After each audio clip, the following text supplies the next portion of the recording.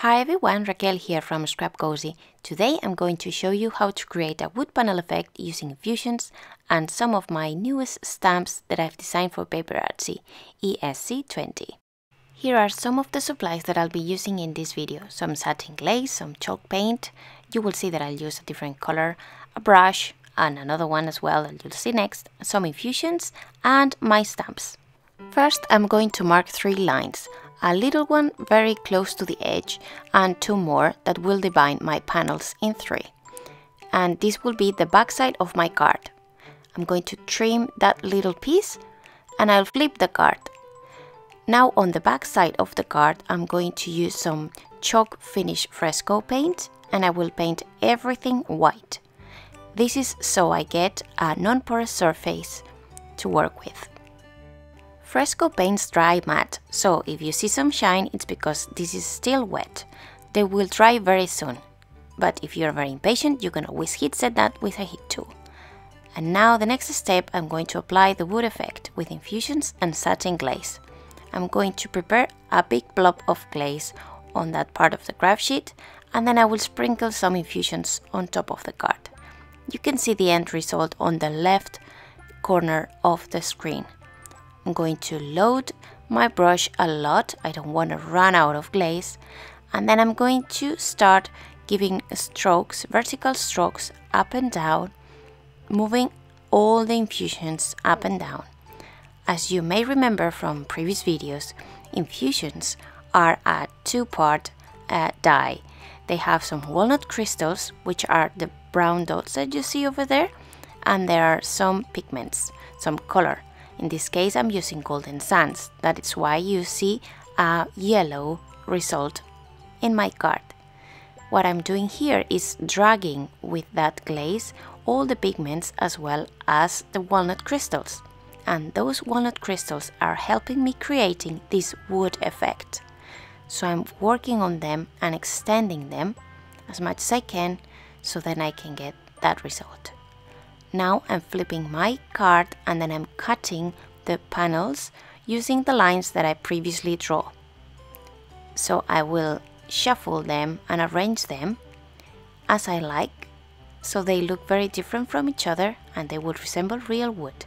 My next step is getting a brown background, and I'm using some French Rose Fresco acrylic paint, and I'm going to paint, in this case, 5 pieces. I will only need 1, but this is because this video was part of a different series of postcards. I created 5 of them and I needed 5 frames. So here I'm me being efficient time-wise and creating those 5 frames at once. So just by arranging the pages in that size, you just get those frames very easily. But then for my 5th card, which is this one, the wood panel, I'm going to cover absolutely everything in French Rose paint. And this will give me a very dark background to work with, and I will be able to arrange the 3 pieces on top of this piece of paper. Again, once this dries matte, it means that everything is dry, and you can always heat set that with a heat tool. But they are very fast drying paints, so you don't need to wait a lot. My next step is going to be aging each piece of the wood panel. This will make even more realistic that wood. It will seem that there are 3 independent pieces of wood that I'm arranging together. So you just need archival ink in this stage, because my surface is non-porous, so I want some sort of ink that stays there. So archival ink, potting soil in this case, it's perfect for this. And now I'm going to just mount the wood panel. I'm using here a very extreme adhesive. This is just a double-sided tape, but you could always use some sort of glue. And I'm sticking it on the back of all the 3 panels. And I'll start arranging them, leaving a little gap on each side and on top and bottom.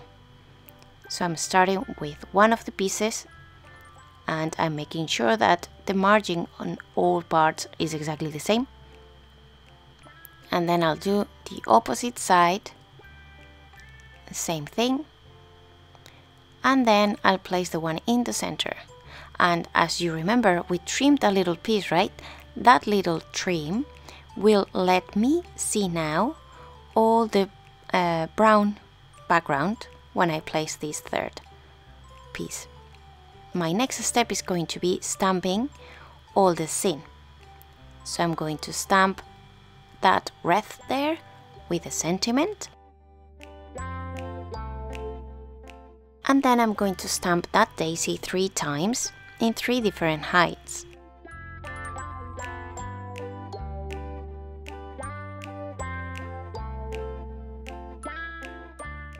Having the 3 daisies at different heights, it makes my wood panel to seem more organic and more fun.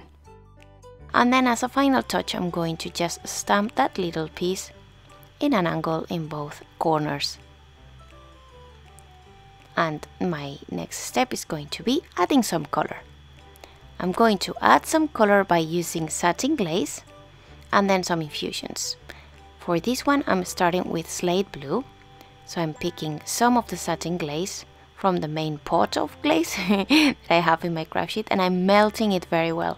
I'm mixing it very well, so I get all the pigments and the walnut dissolved properly. And then I'm going to add that blue color everywhere that I want to have blue in the card. In this case, it's going to be just the petals of the daisies. Then I'm going to clean the brush in a piece of towel, then some water, and then make it dry. It needs to be dry for the next color. And then some sunset beach, and same thing. Some glaze on top of the sunset beach, mix it very well. Testing on the back that I like that color, and then applying the red in the part of the card that I like. Once all the red is in place, then I will change color again and using the same brush. So I'll be just cleaning the brush with a piece of paper towel and then drop it into water, and then again drying my brush. Then I will just get some of that satin glaze and mix it with the next color. So my next color is going to be golden sands, which I'm mixing there and getting a yellow. It's exactly the same color as I'm using in the background, but because this is a translucent paint that I'm creating, by adding this color on top, I'm still adding color and it's noticeable. Can't you see? The result of the final card is on the left corner, so you can see the result after I add all the color on it. So as you can see, I'm working now with the yellow, and the only one left will be the green one, which is olive tree. So once I'm done with the yellow, I'm going to clean the brush in the same way, mix my final color, and apply the green all over the place where I want it. So final cleanup, and then getting a little bit more of satin glaze and some infusions, mix it very well, and I'll have my own translucent paint created. I'm also using satin glaze and not just water because my surface is non-porous, so I want something that actually stays and doesn't move at all. So satin glaze will dry pretty quickly as well, and that's very good, and it makes also like a resist of that color on that card. So that's it in terms of color, and it will be just pending a final touch that we will add to the end. Since this is a translucent paint, you can keep on building color if you want more. Final step is aging the panel, so I'm just getting again the same color of archival ink, potting soil, and I'm adding it to the edges with some cut and dry foam. And this will just create like a vignette effect that will look very nice. Here are some close-up pictures of the final project. I hope you like it. If you did, please give me a thumbs up. Leave me a comment because I love to read them all, and I will reply to you as soon as I can. Thanks very much for watching, and I'll see you in the next one. If you really like this sort of videos, please consider subscribing to my channel and click the ring bell button so you don't miss any of them. I'm putting in the screen some videos that you may like. Enjoy them and see you in the next one. Bye!